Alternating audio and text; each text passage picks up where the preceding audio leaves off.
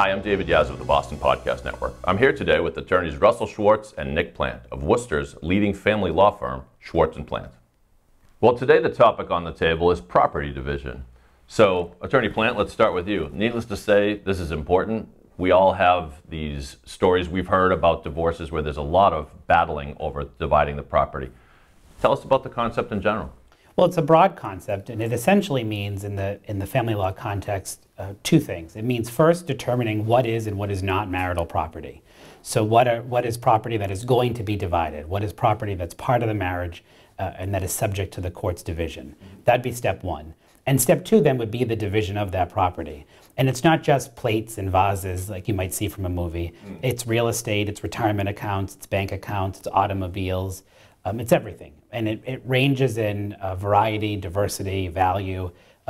We get big estates, we get small estates, but it really is one of the most important pieces that a divorce lawyer does, is to undertake a determination of what the property is, and then to achieve the most advantageous division of that property for our client. Russ, what else do you tell your clients when it comes to property division and what they need to know in terms of you're making the case for them? Well, Massachusetts is what's called an equitable property division state. Equitable, fair, fairly divided property. It doesn't necessarily mean equal, but it means fair. Although the probate courts start with a general concept that assets should be divided equally initially, there are about 17 factors or so that we look at and that the courts look at to determine how assets are going to be fairly divided. I'll give you a couple of those. The length of the marriage, the income of the parties, the needs of the parties, contribution of the parties. Believe it or not, conduct of the parties is even one of them. Maybe less significant than we would think, but that is one of them. So there are about 17 or so that we look at. Some judges look at some of these factors a little bit more heavily than others.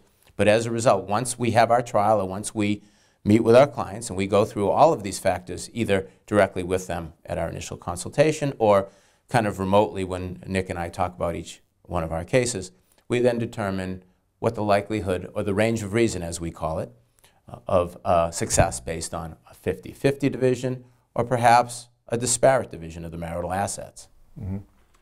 But I was going to say, Russell's certainly correct about Massachusetts being an equitable state. Massachusetts also has the distinction of taking a very broad look at what is marital property. So unlike other states, Massachusetts' property definition is essentially any property, no matter how titled, held by any person. So you start out with a very, very expansive definition of property. Within that, then, becomes a lot of work at determining, even if it is marital property, why somebody might retain a premarital asset, or why they might retain an inherited asset, or why it might be divided. So certainly being an equitable state is correct, but also having an expansive view of property is correct in Massachusetts. And with that being said, there are a number of nuances that come along with it. Was the asset or assets acquired prior to the marriage? Have they appreciated during the marriage?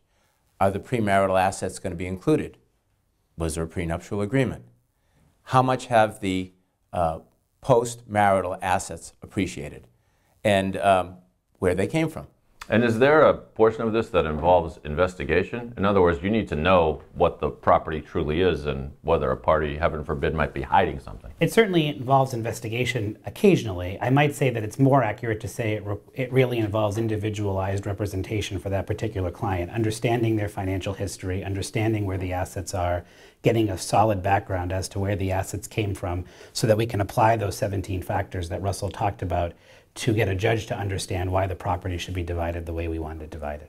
And to some extent, much of the information that we initially get can come from our initial consultation with our clients. Mm-hmm. When we meet with our clients, we do a detailed analysis. We spend a substantial amount of time with them, taking the time that they need and taking the time that we need to give them a rough idea as to what they can anticipate in the process, in particular with division of marital assets.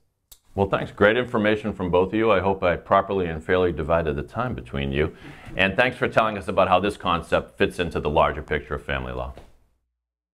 Thanks for listening to today's discussion. For more information on this topic and all topics surrounding family law, and to follow up with attorneys Schwartz and Plante, please visit the website at schwartzplante.com. And thanks for watching.